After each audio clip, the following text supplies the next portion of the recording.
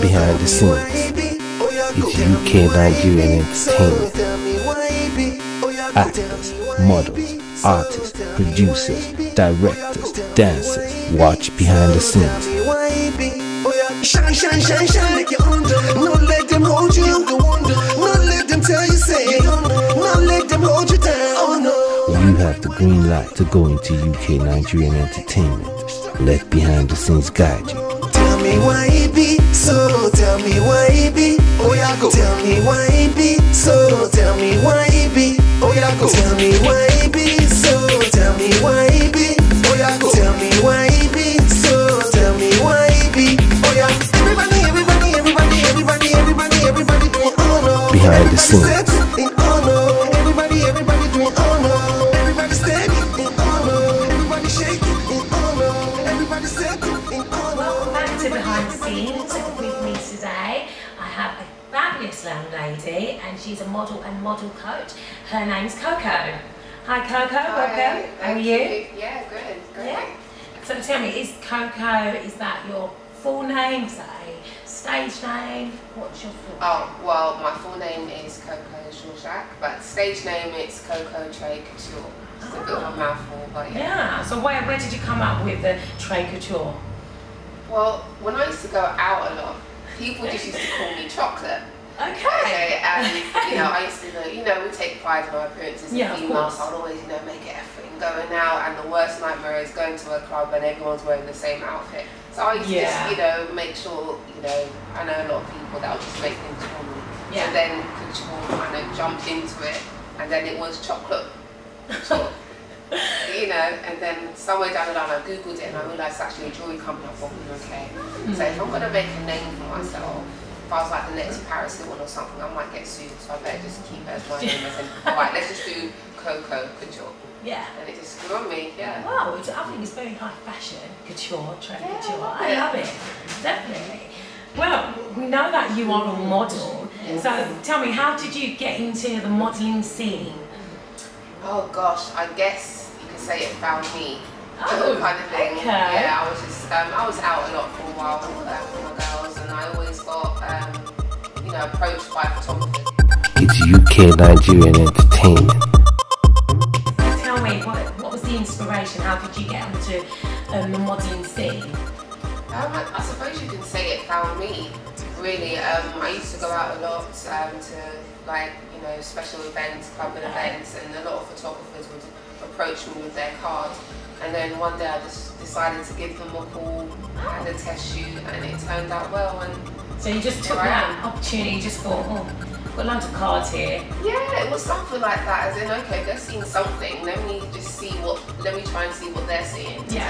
Why it be so? Tell me why it be. Oh yeah, go. Tell me why it be so. Tell me why it be. Oh yeah, go. Tell me why it be. Because obviously doing modelling, going out there in front of quite a lot of people, strutting your stuff, you've got to have some sort of confidence as well. I mean, prior to that, had you ever been to like modelling shows before where you viewed and watched models and thought to yourself, The closest I would get to a model show was watching Next Top Model on TV. Which I absolutely love.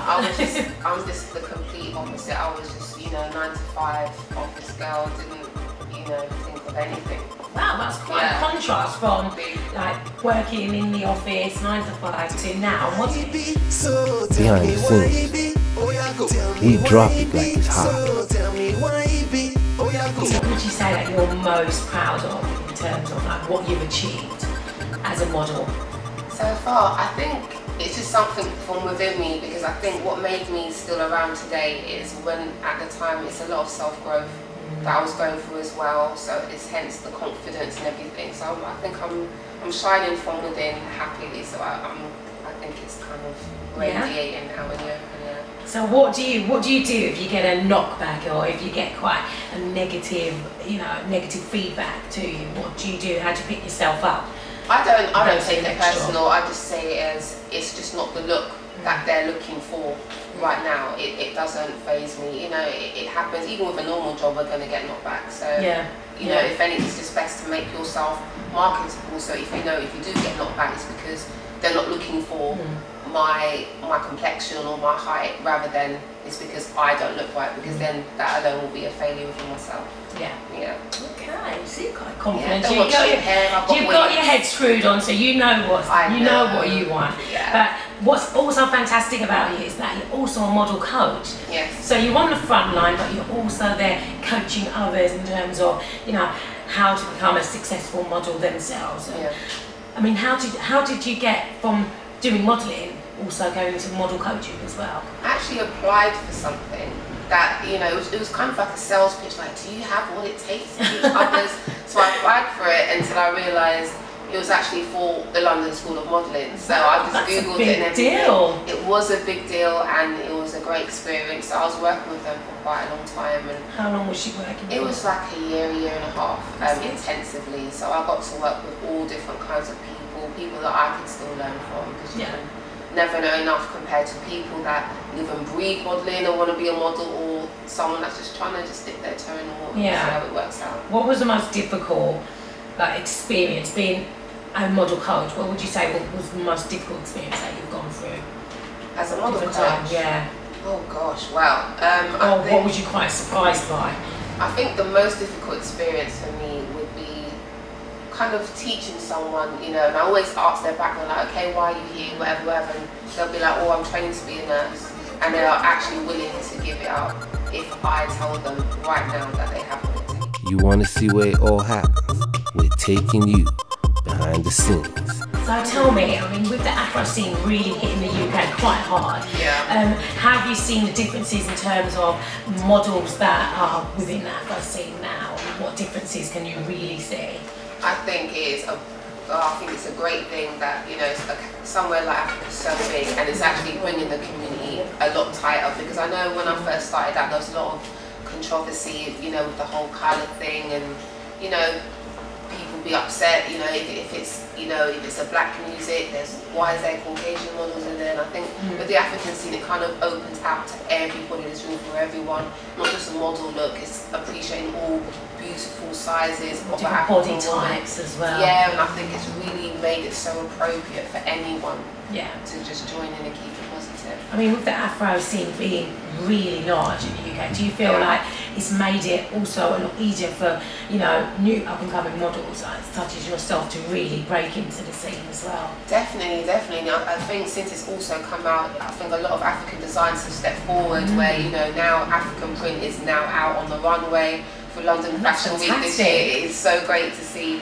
people like Tyson Beckford and people like that really bringing out the true roots of Africa, and, you know, all complexions of all nations of everyone. So I think it's a great thing, and I truly support that. Definitely. So would you do you definitely see yourself going to Africa, different parts of Africa, and really showcasing what you can do there and helping and further young ladies that really want to break into the modelling? Absolutely, that's actually my biggest fan base, is mostly from Africa, especially Nigeria. I get models inboxing me on Facebook, and you know, I get so much love. I just feel like, oh my gosh, they think I'm Tyra Banks. You know, so much opportunity, and you know, they've got so little to start with, and compared to us, you know, we've got everything. So I will definitely take time out. Do you see yourself as a little bit of a role model? I do. I feel like a big sister to them, and as well, and I feel so great to be accepted. You know, even though I'm classed as, you know, the Caribbean, you know, everyone's from Africa, that's why it's called the motherland.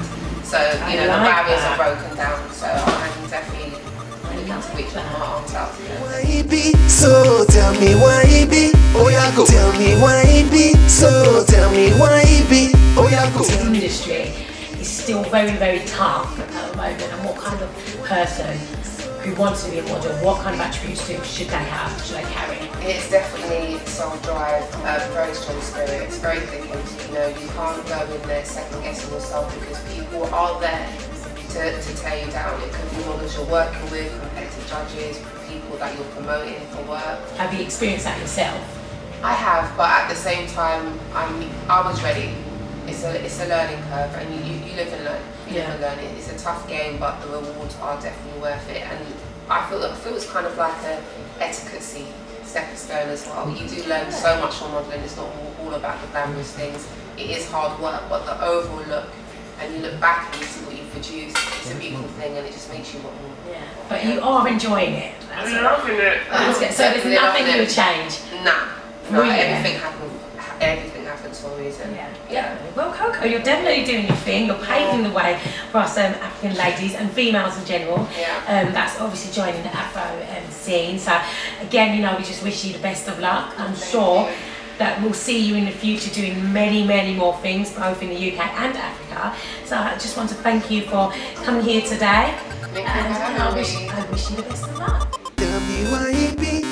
Behind the scenes, it's UK Nigerian Entertainment. Tell me why it be so. Tell me why it be. Oh yeah, go. Tell me why it be so. Tell me why it be. Oh yeah, go. Tell me why it be so. Tell me why it be.